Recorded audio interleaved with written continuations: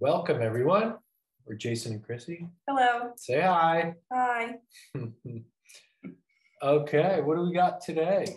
All right, so in this video, I would like to share with you my top 3 best practices or lessons learned after moving through psychological testing for an entire day.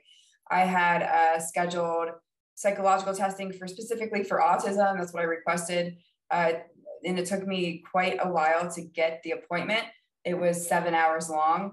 And there are some basic takeaways I'd like to share with you today if you are about to move through this and you just want some tips. So my first tip is confirm that the person you're going to see is certified in diagnosing you with autism. I had asked this multiple times, can this person tell me if I'm autistic? And I was trying to communicate, can this person diagnose me with autism? The answer to that question is I spent 4 hours in 7-hour testing, and 4 hours in, I was told that she didn't have the authority to diagnose me with autism. So I was essentially wasting my time. And even though I asked multiple times, I didn't specifically ask, is she certified to diagnose me in autism? And essentially at the end of the day, the military doesn't do this. I was at a military facility because I'm active duty, and they simply don't do this. And so I didn't know that. They don't do ADHD or any of those things apparently. And so just make sure before you go that that whoever you're going to see can diagnose you with autism. And this will one way or the other. And if you are going to be diagnosed with autism, it will also help, from my understanding, with any medical support on the back end in the civilian sector to have it to be properly diagnosed. So that's just something to look out for if you are going to get testing. Number 2 would be to list out your talking points. Something that I experienced was I was consistently asked, why do you think you're autistic? And I knew what all of the reasons and my experiences within my mind, and I thought that I would be able to relay them. But what happened was I was consistently interrupted. So it was pretty consistent that I would say, this is an experience I had in childhood. And then we would talk about that for like 20 minutes. And then they're like, oh, okay, what else do you think?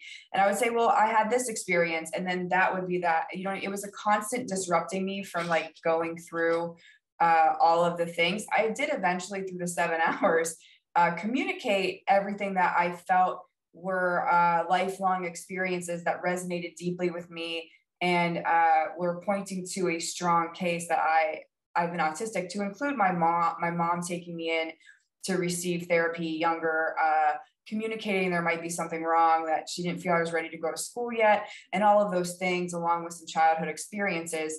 But like, essentially, I would have felt more supported if I had them listed, so I could just like check them off as we discussed them. And the third thing I would say, which was so incredibly important for me, was supporting myself through the process. So it was really important to me that I had, the time to go, and then I had the next day to recover and recuperate from the session, because it was extremely psychologically demanding and exhausting. And so I brought lots of water with me. Jason like packed a lunch, or he cooked a lunch for me, so I had that. I had snacks, and then I just had everything I needed. I brought my headphones with me. I had everything I needed to support myself for the entire day.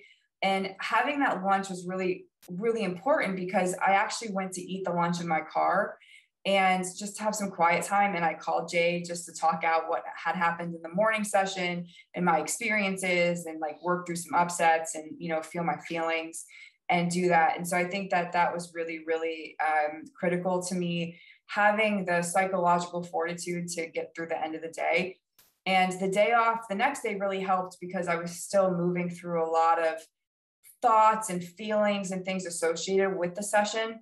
And so I think those would be my top 3 things to recommend to anyone who's going to get testing, is ensure that your doctor is certified to support you in identifying if you are or are not autistic. I can't communicate how important this is, because as I've unpacked what the person told me, a lot of what she told me wasn't aligned with what I've read in psychological peer-reviewed journals, research articles on autism presenting in females.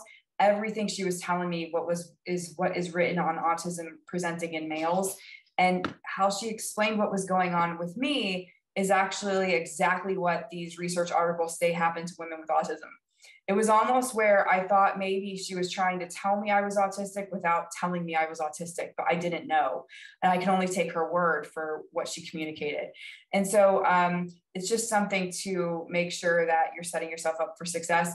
Number 2 is list out your talking points. And number 3 is to make sure you're completely supporting yourself with rest on both ends. And then, whatever you need for the day. So, good.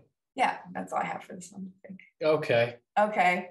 So there you have it, folks. Yeah, you certainly don't want to waste your time. Or your money. Or your money. Yeah. If things aren't covered down, it could be quite pricey to 100%. find what you're looking for. And at the end of the day, you only, if you really want the truth, whether you are autistic or not autistic, either one is fine. But there's different operating systems to both of those things. And so you do want to know the truth so that you are aligned to the correct operating system for you. And that's a total game changer to your life, especially understanding how you interact with different, pretty much any situation in your life. And so that's the important part. And, finding the truth is what you should aim for. So, yeah, I think we'll do another video kind of unpacking the visit itself and a little bit about more in regards to that piece of it. And if you're interested, you can check that out in our channel. But yeah, it's really important that if you do have an experience and it's not what you expect, or you feel like it didn't go your way, remember, it's not, you can get a second opinion, and it's okay to process everything that was given to you and, continue on with what feels good in your heart and what, your experiences are. Yeah. All right, folks.